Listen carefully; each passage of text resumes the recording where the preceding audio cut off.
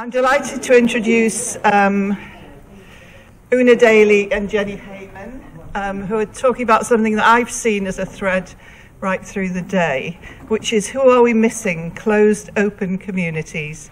Over to you two. Thank you very much, Frances. Good afternoon, everyone. I know this is, really powering through the last part of the day, so we very much appreciate your attendance and your attention to us. And I know we also have virtual participants who are watching online, so hello and welcome to you. Kate's idea this morning that we should make sure that we honor virtual participants is, I think, really important. Thanks, Kate. So my name is Jenny Hayman. I have a brand new job, just finished my doctoral degree as part of the GoGN network, and I have a new job as Chair of Teaching and Learning at Cambrian College in Sudbury, Ontario, Canada. You can look at a map on that. It's about 5 hours north of Toronto, if you've ever been to Toronto. So I'm in a new winter place, but it's also a real opportunity for me to think really carefully and really critically about how I create and invite people into my community. So that's kind of the thing that I've been thinking about in my role, and I'll let Una introduce herself as well. Thanks, Jenny. So I'm Una Daly. I'm the director of the Community College Consortium for OER, and we're part of the Global Open Ed Consortium. But I work primarily with the two-year public colleges in the United States, and we have members in 38 states. So each institution looks a little different in the way that it implements open education. And Jenny and I talked about doing this presentation, and we talked about who maybe we aren't attracting in our communities. And certainly in my case, one really obvious thing is kind of a regional thing, and which is that if you look at I don't have a map here, but a lot of the work is being done bi-coastally, and there's less being done regionally in the middle. More of that's happening now, which is really exciting, but it's an opportunity for us to look at not only that particular one, but other ones, other communities that we might not be thinking about. And let me see my little notes here. So one of the core values of the open community is access. And so Jenny and I felt that, there's a lot of ways for us to be more open and look at who we're attracting into our communities. And I was at a presentation earlier this morning, I think it was Lorna Campbell, who said, listening to the silence. And I thought that was a really insightful way to put it. Those silences that are occurring, who is not coming to the table, and are there things we can do to support those other voices? Thanks, Una. And so we had great meetings, and again, it was a very transitional time in my life, but I've, in the past year or two, a lot of presentations at open conferences have talked about inclusion, particularly Jess Mitchell talks about inclusion in a great way. Robin DeRosa has been talking about it, and I've heard so much about it today, and what I'm starting to hear today is a very pragmatic approach to inclusion. Okay, great, it's a wonderful abstract concept, but how, as human beings, do we start to become more inclusive? What does that mean? So that's really what got us kind of going in our conversation and our partnership. So this is one of my favorite slides from Jess Mitchell in her talks. She says diversity is a number, inclusion is a process, and that's where I want to live for the next 25 minutes or so, and equity is an outcome. So I really kind of like this concept around diversity, equity, and inclusion, and where inclusion is a process, for me as a very pragmatic practitioner, that's kind of where I want to live. So both Una and I kind of reflected quite a bit on what is our inclusive process? If inclusion is a process, what does a process start to look like in terms of inclusion? And some of the places that I went in my thinking was that at Cambrian College, I have a small working group. I have an instructional designer, an instructional developer, and a librarian, and a few faculty members who are interested in open as a practice and as a concept to help me share. And this is an institution with 5,000 full-time students and almost 1,000 faculty, full-time and part-time. So that's a very small group. I would like to expand that group. But what can I do to expand past those who are very interested in it, to attract and support those who might be also interested in it, and a variety of stakeholders. So I kind of got onto this idea to do doing and done. I'd love to be done, but what we want to talk with you today is more about the doing, how to. And, so I think first, the first step is asking the question of who in our community, who is outside of our community that we really want to bring in. And I think we need to look at different outreach mechanisms for that. And we may have to go to those communities and find out. We may have to start with interviewing people in those communities and finding out what resonates with them. I mean, there may be existing strategies that we're just ignoring. One area that I'm very interested in is getting more of the workforce people involved in OER at the community colleges. That's kind of one of our three major thrusts at community colleges, is workforce, first 2 years of university, and then remedial ed. So we really should have them more actively involved in OER.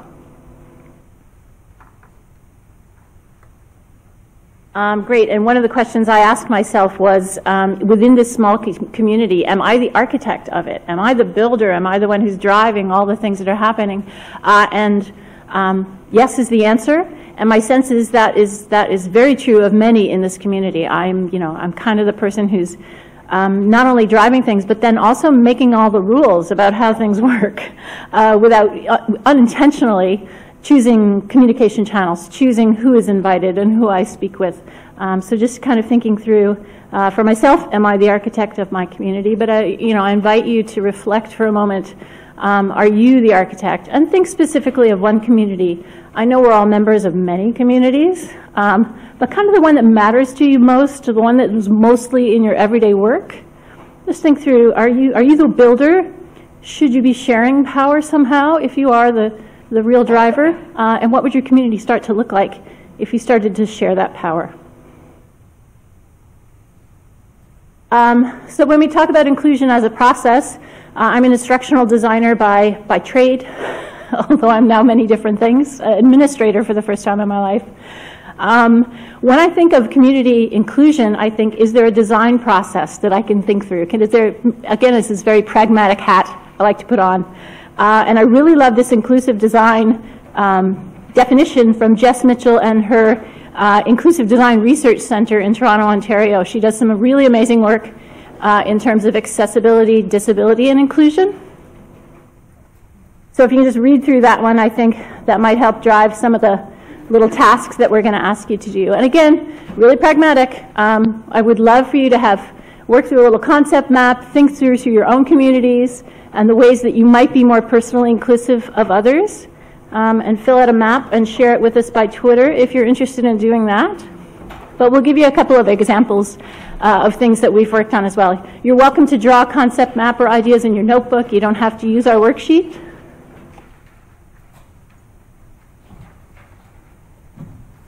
So I'm going to skip over Una's map and come back to it. So I'll talk about my map for a moment because Una's very generously handing out things.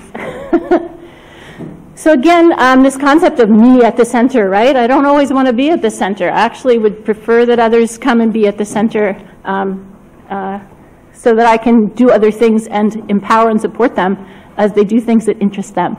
But in my case, at Cambrian College, again, I have this small nugget working group, but there are so many other stakeholders at Cambrian College that could be involved if they were interested in that. It's always an invitation, right? But students are a particular pain point for me. I'm new at the institution. I actually don't teach right now, and so I don't have a lot of access to the students. I shouldn't be sending them emails. They're not my students. I can talk with student government, but our student government at Cambrian College is very new to open as well. It's a very brand new concept to them. They don't fully understand possibly the importance of it for them, or maybe it isn't important to them. Maybe mental health issues are more important to them, and so on. We had an opportunity in Open Education Week this past year. We hosted a variety of events and had an opportunity to talk with academic advisors and student tutors and staff tutors who had never really heard of Open either. So that was a really great strategic plan for talking about openness at my institution, and it was kind of born of this conversation that Una and I were having, like, how can we be more inclusive?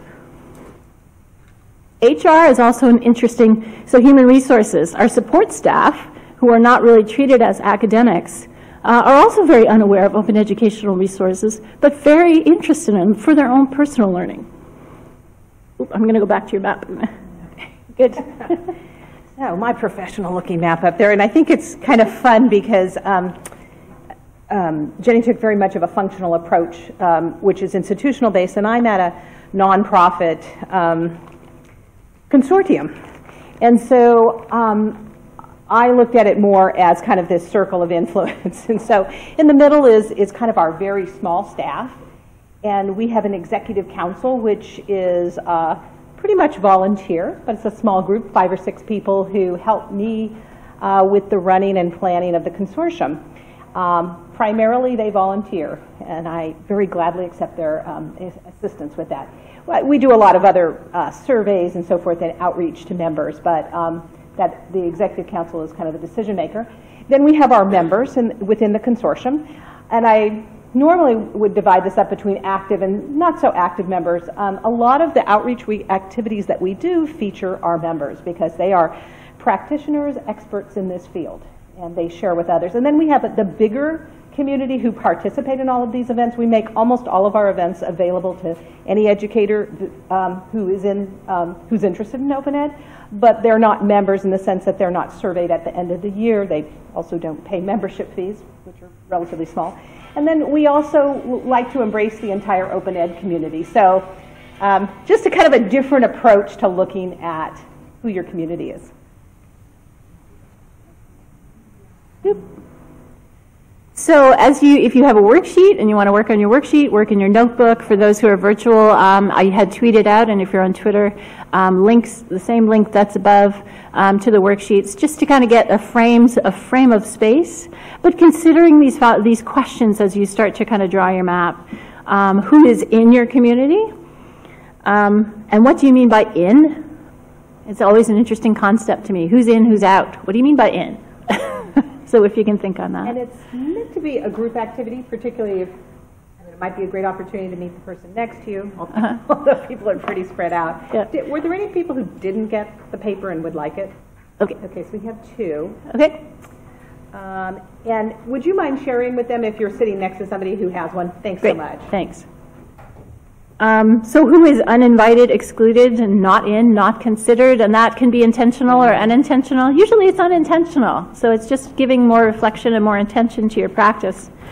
And then what actions might you take to start to reduce who's excluded or who feels more invited, or who you think might benefit from this. They might not agree with you, and that's always a great conversation.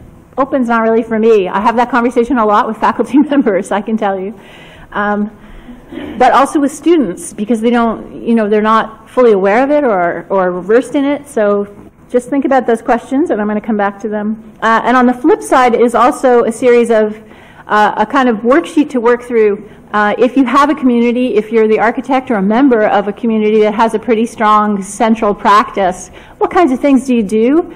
And how do you communicate with each other? How do you communicate with external stakeholders or external people to the community? And what might you do to change that inclusion? So I'm going to leave this one up while you work, and we're going to come back just with 5 minutes to go. So not a lot of time for questions, but again, it would be really valuable for us, if you were interested to do so, to take a picture of your map and to just tweet out a little bit or use whatever social media you like to talk a little bit about your thoughts about this very pragmatic approach to inclusion. Pull your attention back this way, if we can, for the last few minutes. And we'd like to hear if anyone would like to share insights. Just raise your hand, and Jenny is going to, we have a young man here who's going to take home. I'm going to take that generous offer.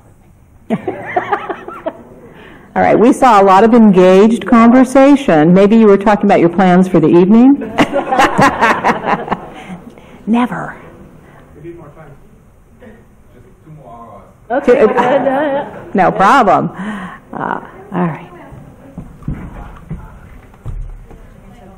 Oh, thank you. something. No, it's a real community building. Over to you, Louise. No, not really. But we had a very interesting discussion about how we feel about being an architect of a community, and actually in our own kind of notions of how we participate in communities as well. And maybe we feel maybe more part of a community or on the periphery. But I'm going to hand over to Louise because she was far more eloquent than I was. Well, first of all, I think one of the things we discussed about the diagram was the idea that, well, for a start, I don't feel like I'm the centre of any diagram really, and I'm quite happy floating along the periphery. But also that the circles were satellite groups and then individuals. And as an experiment, we tried putting in actually a network at the centre, which is the FemEd Tech network, plug. But, you know, we were looking at that and thinking about then as ourselves, the next step out from that were actually individuals. And then within that, the individuals bring their networks with them. So it's that kind of intersection. And then in relation to what I could have paraphrased what you were saying, Sheila, about what you were talking about, that your work involves creating spaces and getting back to that idea of the architect, that actually instead of the architect building the structure, it's the space around the structure or within the structure that actually we're facilitating those spaces to happen for other people to be in, rather than to be some sort of determinator of what's happening in the space or indeed the shape of the space itself. Great, thanks very much. That's a really good conversation. But it does bring to mind, because a friend asked me, I had the FemEd Tech stickers, and he's a man, and he said, am I allowed to have a FemEd Tech sticker? So that's kind of an interesting idea of how do people feel in that community that they can be part. I said, of course, that was my first answer. So hopefully that's the right answer. Does anyone else have kind of an observation about their conversation? Wonderful. Oh no, Frances, she's doing her 5 minutes. Oh, that means you have to speak, though, because you raised your hand.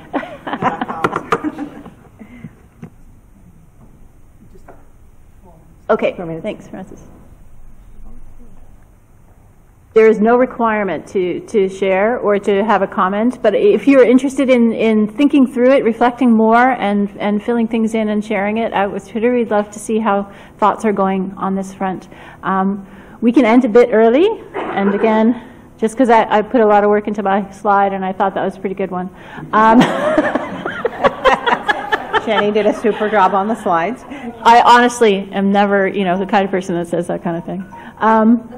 So the invitation, the takeaway is to make space, and I really love that concept now of making space in all kinds of ways. Extend invitations, open up your practices, so that more people feel welcomed, valued, involved, and empowered as part of or leaders of your communities. Thank you very much. Thank you, everyone.